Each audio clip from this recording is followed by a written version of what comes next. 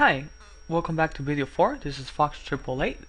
Now, last time left off, we just made a script real quick and we just added it to the ship. The only two variables so far is just move speed and rotate speed. Now to set up the ship, you want to add some components to it. So make sure you click on your ship, go to component, go to physics, and add a box collider. Now if I press F to frame on my ship, the box collider is a little bit too small. I'm using 3.4, so to adjust the collider real quick, I can actually hold shift and I will see these little dots, and I can just click on one of them and I can just drag them out. Now, or you can just use this if you're using an older version. Then to adjust very well, if I want to make sure I'm make sure I'm on the right view, I can just click in here, just like the little compass type thing. I can just click on the Y, then adjust that right there, and click here, drag that back here. Now for the size from left to right, that will be the X, just increase it a little bit, like that. Click on my Q here, and drag it up more, just like that. Don't worry about the little wings. Eventually later on we can add more colliders to it. You don't have to add one collider, that's a way of doing that. And then after you do that, you can just go ahead, make sure you still click on your ship, component, physics, rigidbody.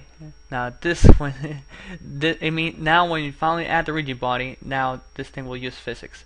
First thing is going to happen, when you hit play right away, your ship is going to fall straight down because we don't have anything to collide with. In this case we had a plane, but we turn it off for now. Eventually later on, there's going to be a reason why that plane is there. I just didn't want to explain it right now.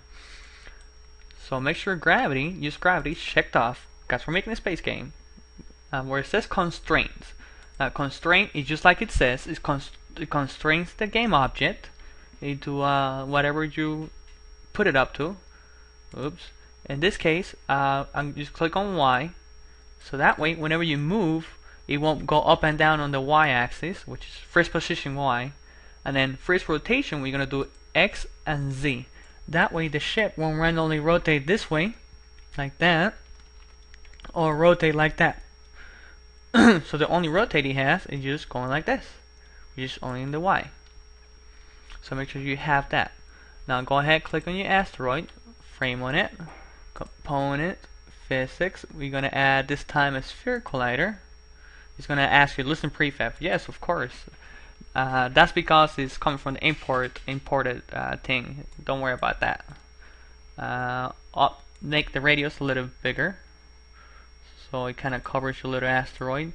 Now, how come I'm adding collider and I didn't click on generate colliders? Well, if I hit generate colliders, yes, it's gonna collide, but we can't register it on the game with a function like on collider head, on trigger enter.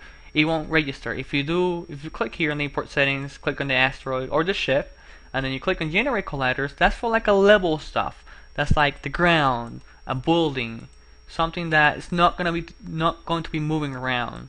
So that's one thing that kind of sucks. I can't collide with the mesh perfectly around, so I have to add a collider to it. Make sure you go to component, physics, and rigidbody. Yes, put a rigidbody on it. First position on the Y only. Don't worry about the rotation, just let it rotate everywhere it wants to.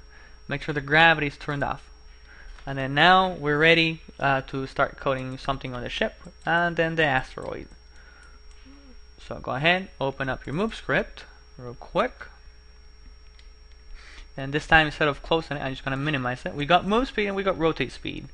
That's going to be what it's going to be using. So inside the update, now there's things that we're doing here for checking flow of the program, and those are called if, else if, and else statements, or people just say if and else statements. Inside the if statements, you're gonna put a condition. It has to be a boolean, meaning as true or false, and then if it's true, then do this. If it's not, so on and so forth. So this is how you write it. You write if, open parentheses. In this case, we're gonna do the keyboard stuff.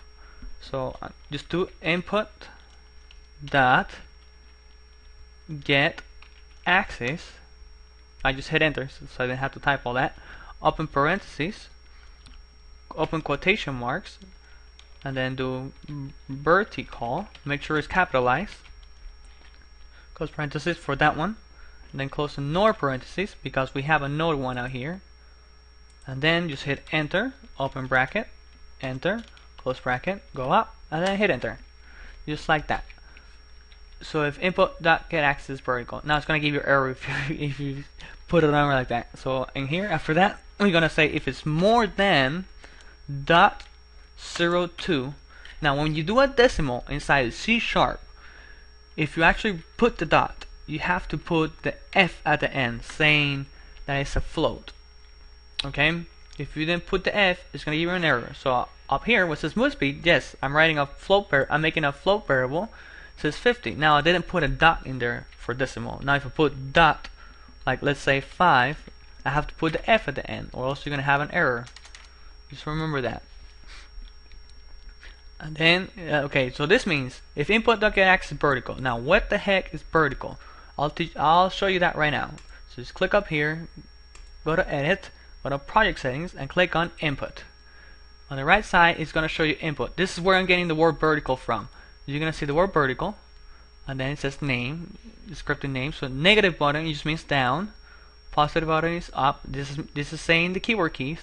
Alternative, negative, it just means S, and then the other one is W. The rest of the settings, don't even worry about it right now. We can probably mess with it later on. So that's what it means. So in here, you can actually make your own button, and just in here, just names vertical. So you can just go hit for size, just hit 18 for another size. You see, you just add it right here. So it can just be name, inventory. Hit enter. Then positive button. Let's see B, like in bag. So now I can just go in my script and say if input.getButton down B. Now axis is pretty much looking for two numbers.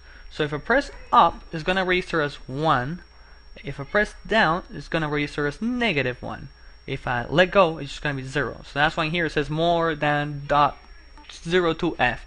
Now the only reason why I didn't put 1 because it's gonna take a while to actually start moving or start registering that you're pressing forward.